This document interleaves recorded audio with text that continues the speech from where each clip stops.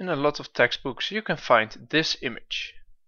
It shows that the embryo development at a specific stage is identical for a lot of creatures.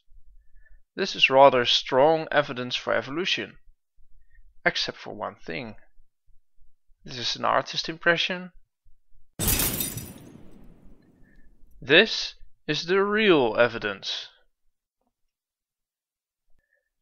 One of the things that can show if a scientific model is strong is the possibility to make a prediction with it. Let's try. This is a cow. According to evolutionary theory, this cow will change over time. Let's make a prediction. What will the offspring of the cow look like within 20 million years?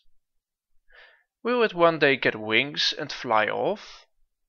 Will it get a platypus beak? Will it swim with the whales? Will it get as smart as us? According to evolutionary theory, it's all possible. So we can predict it can become almost anything.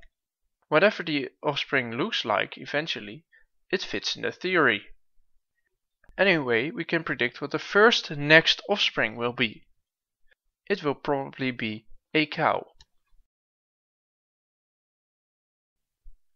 So since evolutionary theory predicts it is able to make anything totally different from something that exists today, there has been a lot of experimenting on this. There has been experiments on fruit flies. The fruit fly has been exposed to a lot of unnatural conditions and unnatural selection to see what happens. It appears that with the severest condition and selection, fruit flies become fruit flies. Fruit flies, fruit flies, and fruit flies.